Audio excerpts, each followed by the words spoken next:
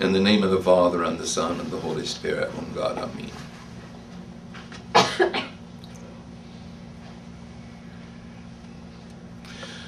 The irony of the gospel that we have just prayed today is that the person who spoke was disingenuous.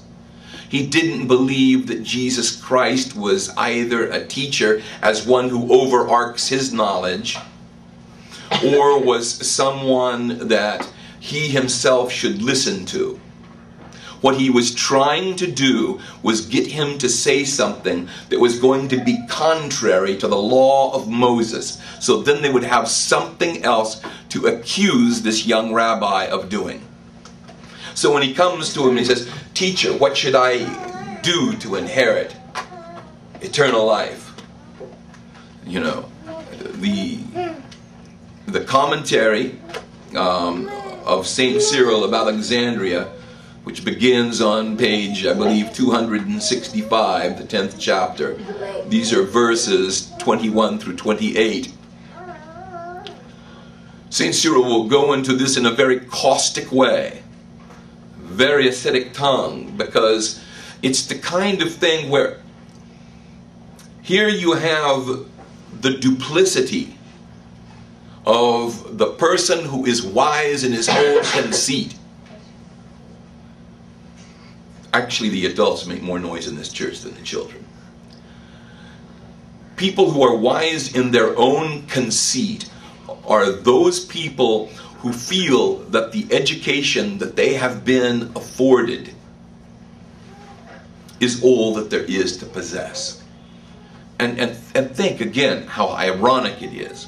I use that word again for emphasis and not for redundancy, but that those very people who were entrusted with the law, who should have known exactly who the Messiah was going to be and how he would appear, were the ones that were most blind.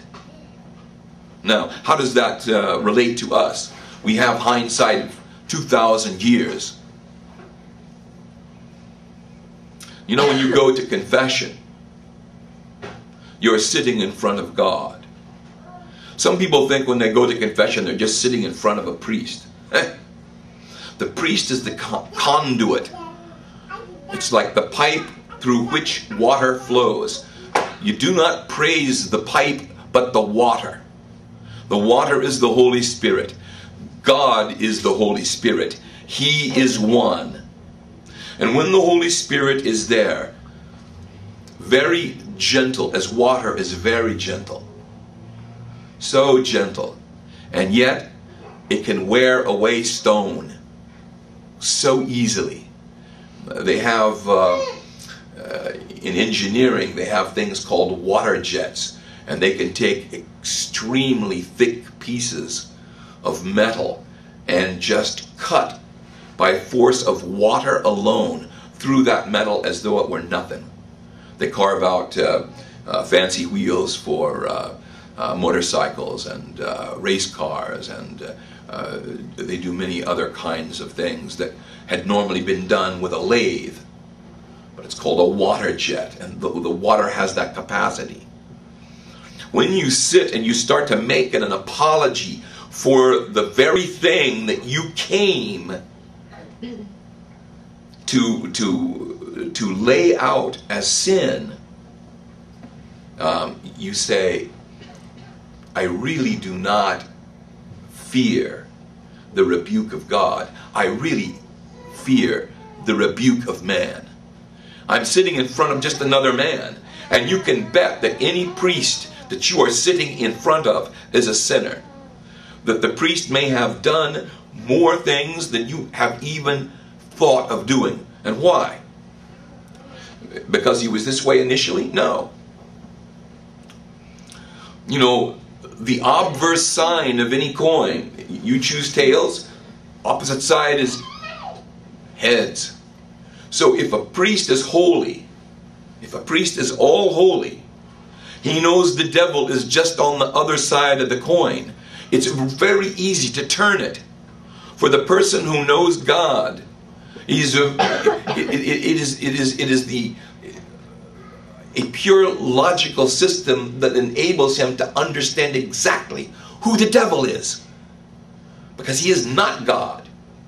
You see, you have God and not God. And something that is not God is the devil. There's no gray area.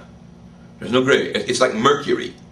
I used to think, if I stood at a certain place on Mercury, when I first heard about, its situation, that I'd be okay. I was 11 years old at the time.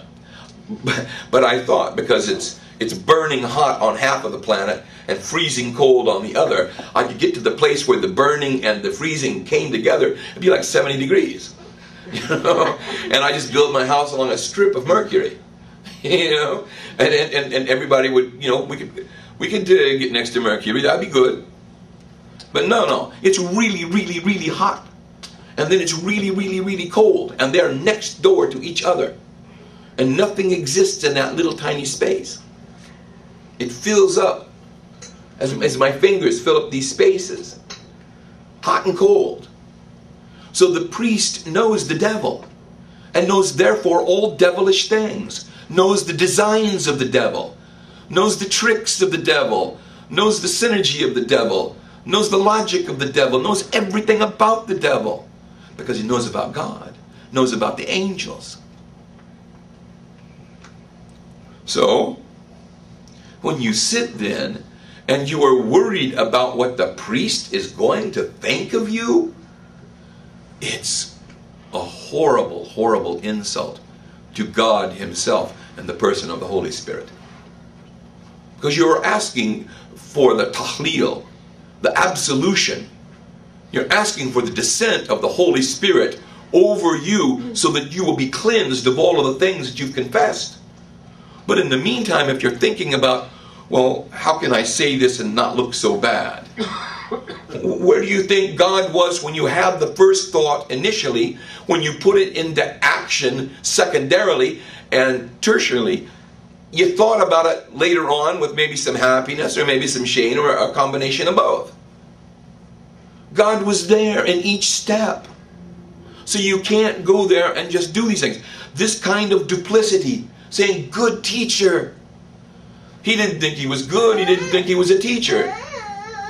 He thought, I'm going to get you to say something that is going to bring down the weight of the populace upon your head. Because right now you're popular. You've done a few things. People are talking about you. There's some danger here.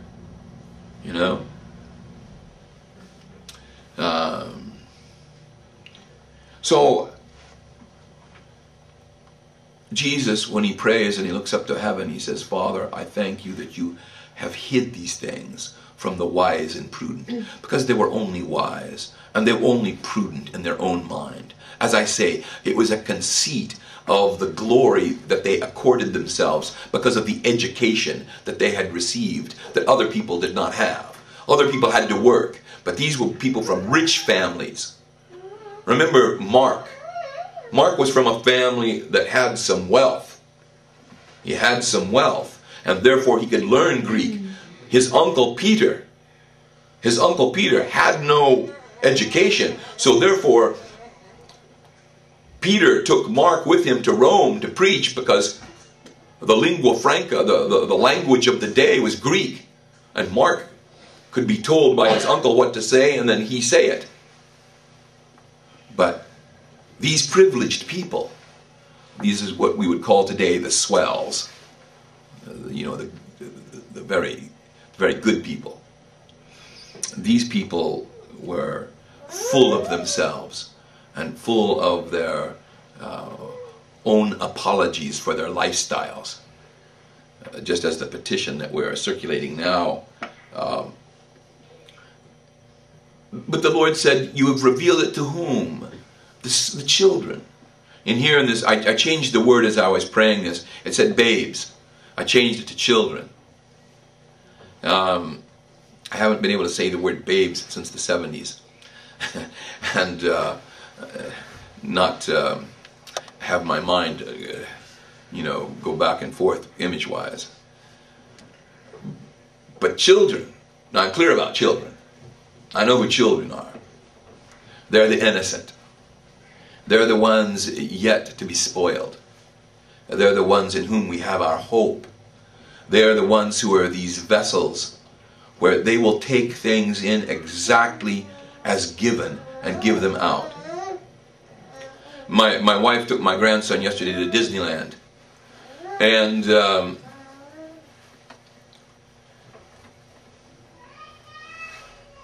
she asked my grandson to give her something. He did, and the space and the interval was too long for him to wait, so he just looked at her and said, "You're welcome." She didn't say thank you in time. But he said, "You're welcome," because he's been taught this. You understand? That's what a child is. And that's why we are to be the children of God. He fills us with His truth, and then we say this back to one another. And it has the feeling of reassurance. It has the feeling of strength. It has the feeling of community. You speak to me a certain way, I speak back to you in exactly the way that you expect. This is being a child. So the Lord said, "I thank you, Father, because you've not revealed it to the wise and the prudent, and the imagination of the vanity of their hearts, but you've given it to the little children who will take it as is, and they will return it back as is."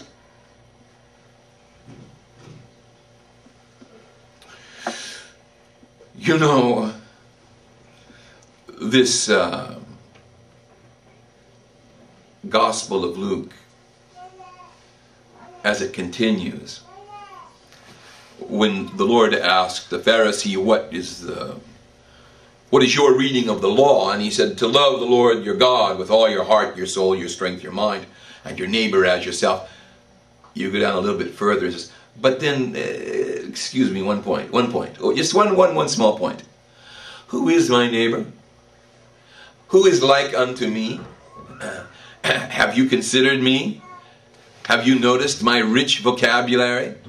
My lack of stumbling for words? I mean, really, my eloquence? Have you not noticed all of these great things about me? Can anybody else, seated here now, do such as I do? I mean, really, who is my neighbor? Meaning, who is my equal? So, who am I supposed to do these things for? I can barely find somebody like myself in the world.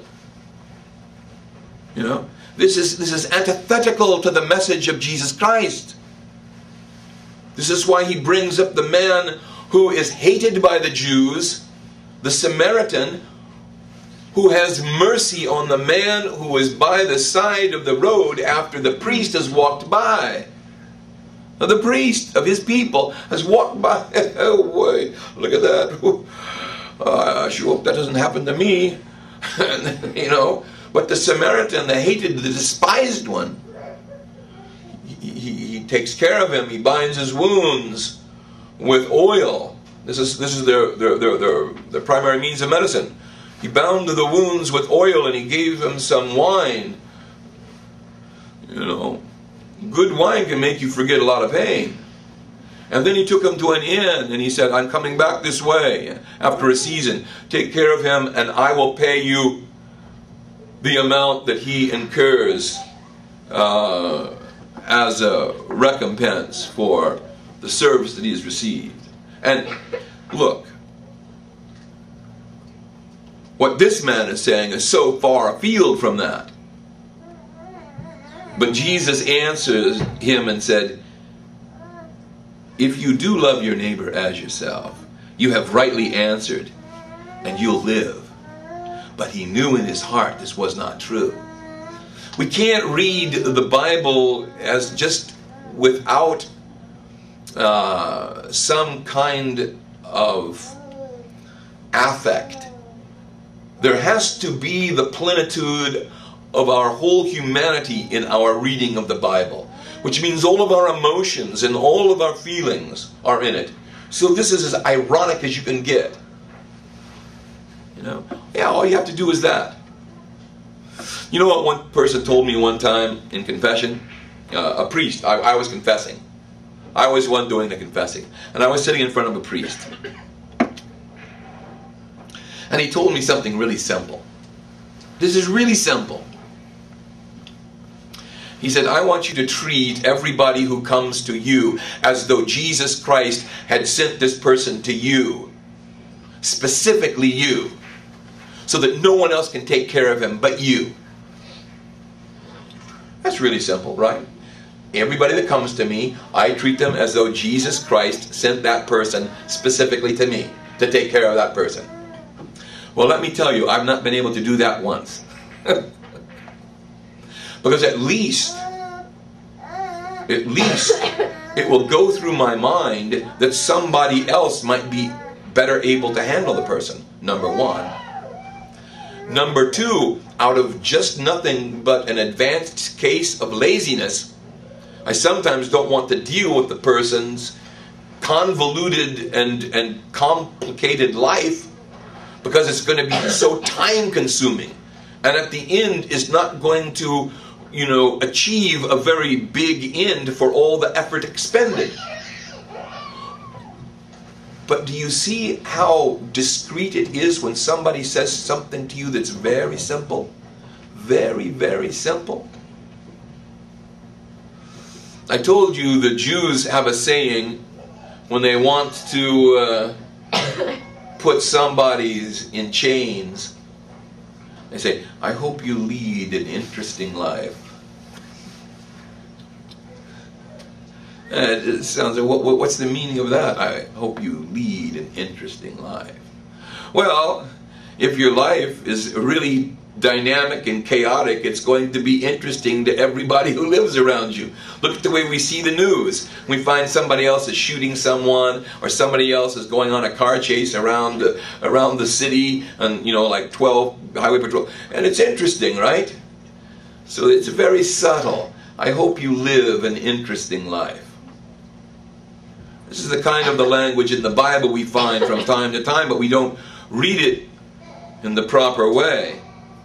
He says, you have answered rightly, do this and you will live. But he knew who he was talking to. And if we had the rest of the Gospel of Luke here, you would see the conclusion. This person was not happy coming to the Lord Jesus. And he did not, as it says in Mark, call him good master, but good teacher. And what's a good teacher anyway? Somebody that, as we read Timothy, did we not, from Mula, right? Let me remind you of what you read in Timothy, because it's important. It's the kind of thing that,